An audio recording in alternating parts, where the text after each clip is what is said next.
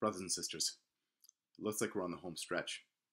As I trust you're aware, the plan is for us to come together and meet again as a church on the 24th of May. Because of the change in government recommendations, because of the change in public perception, and also because we believe there's a decreased risk of contracting COVID-19, we feel that it's safe and prudent for us to be able to make plans to meet together. So we've sent you out an email, and several people have already written to let us know whether they're attending or planning to attend or not to attend. And if you could please write to let us know, that would be great, because we're trying to figure out our plans. Because if there's close to 50 people, we're going to split into two groups, so we're not in danger of going over what the government allows, and so that we can also maintain proper social distancing. And so please write and let us know, and understand too that whatever your decision, whether you decide that you want to come, that's great. But if you decide that you think it's not best for you to come at the moment, then we understand.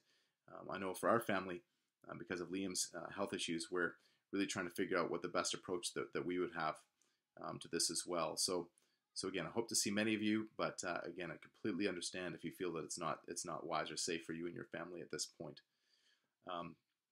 But I really would like you to consider, as for all of us to consider, as we've had this now almost 2 months apart, what is it that you've missed about Providence Baptist Church and gathering together with Providence Baptist Church? What is it you've missed in our not being able to gather together? And these things that we enjoy, the fellowship in the Word and prayer, receiving the Lord's Supper, just loving each other in Christ, these things have been purchased for us by the gospel. And so just think about your life now in Christ, and think about how, even as I mentioned this on Sunday, that you now hate what you loved and love what you hated. And before coming to Christ, you really had no desire to be with God's people. And before you came to Christ, God's people were strange to you. God's people were even possibly distasteful to you. But because of the gospel, you now love your brothers and sisters in Christ. And this is a change that the Holy Spirit has wrought. And so this yearning, this desire that we've had to gather together that has been unfulfilled during this time is actually from God. And so we thank God for it, and we thank God that in this local church that we have this desire, that we genuinely love each other. Now, of course, we all need to realize that none of us have this love to the extent that we're called to have, because this is the standard is the perfect love of Christ. And so we all need to be asking the Lord to forgive us for our failure and to fan that love into a flame. But to the extent that you have love for God's people, it comes from God.